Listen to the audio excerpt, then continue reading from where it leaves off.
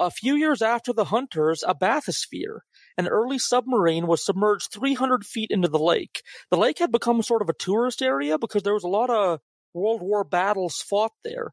So there was sunken tanks and planes and ships that people could go see in these bathyspheres. The people in that sphere saw an aquatic animal. It looked like one of these mosasaurs, but it was tiny, about 5 feet long with a crocodile-like head and flippers. Maybe a teenage Larry? 3 years later, a father and son saw an even smaller creature, 2 feet long, with webbed feet and a round nose. It sort of sounds like an otter, but otters aren't native to this lake, and it really has no wildlife that looks like this. Maybe that 2-foot long one is a baby Larry.